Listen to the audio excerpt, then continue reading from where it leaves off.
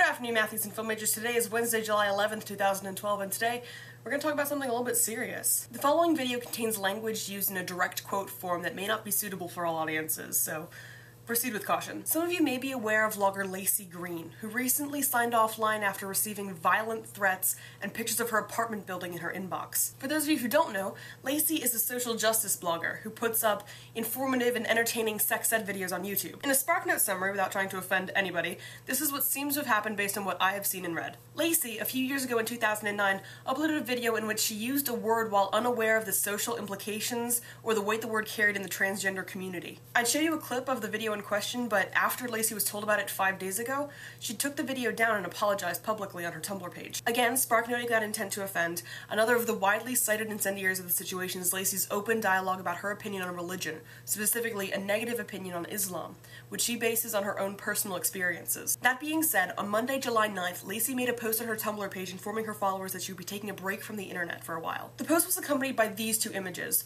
one being a screen capture of an email that includes a blurred out picture, and the second being a screen cap of text that reads, "I'm happy you're finally getting all the hate you deserve, you stupid transphobic cunt.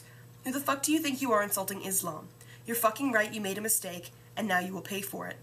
I know you live at, a blacked out address, Berkeley, and I will personally smash your stupid fucking face in if I ever see you in person." Now I know that when we started this vlog, I told you I wasn't going to tell you what to think, but I will tell you what I think. I do not know all the details about what happened with Laci Green in this situation, but I do know that she didn't deserve this, because no one does. While I know that bullying, harassment, and stalker behavior is sadly not as infrequent an occurrence as we might like to think, some of you may be aware of Anita Sarkeesian's ongoing struggle with online harassment, links below. To put so much effort into making someone else's life miserable or unsafe because of a difference in opinion shows a level of hatred I do not think is healthy or productive. To the people doing this or supporting this, whether it's against Laci Green or Anita Sarkeesian or other YouTube vloggers or celebrities or exes or random strangers online, what have you, I now speak directly to you. If you continue to oppressively silence the people who have differing opinions than you, there will come a day when you're in their shoes and there'll be no one to speak on your behalf. We need debate and discussion in a truly open forum in order to foster change,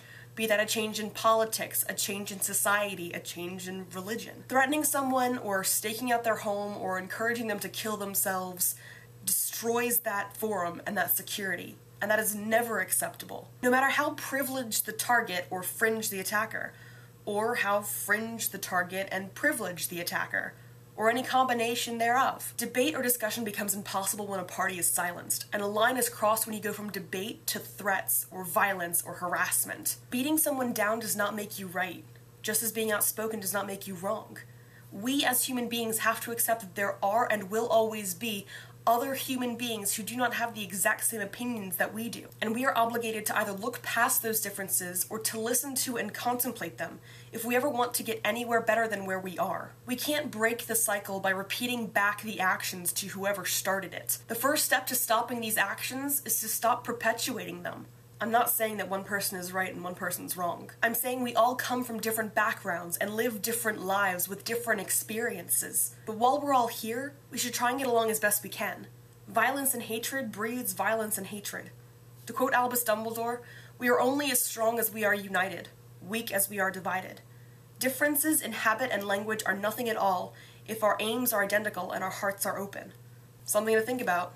That's it for me today. Susan will drop in on Friday, and we hope to see you then. Bye.